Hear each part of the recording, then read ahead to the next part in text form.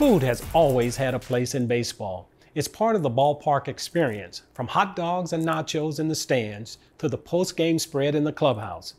That's true at the minor league level too. Many minor league parks even have their signature dishes. With that in mind, ballpark eats are the subject of this week's Farm Report.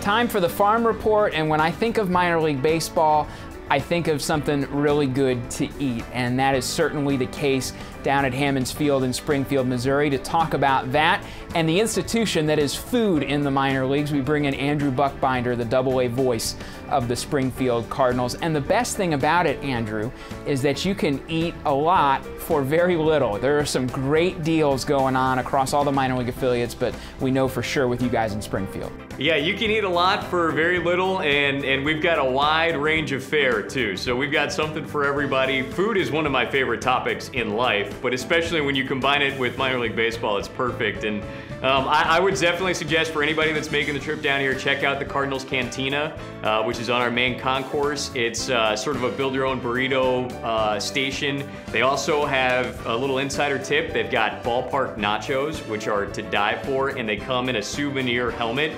You could get one order of ballpark nachos and feed your family. So that's a great little scoop there.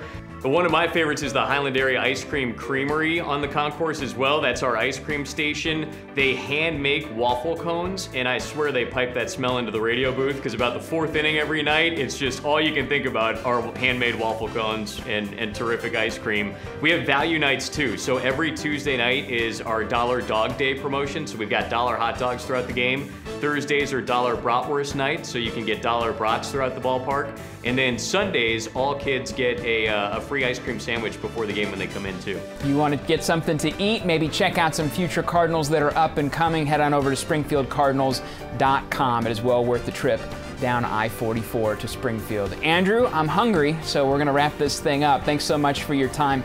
That's this week's Farm Report.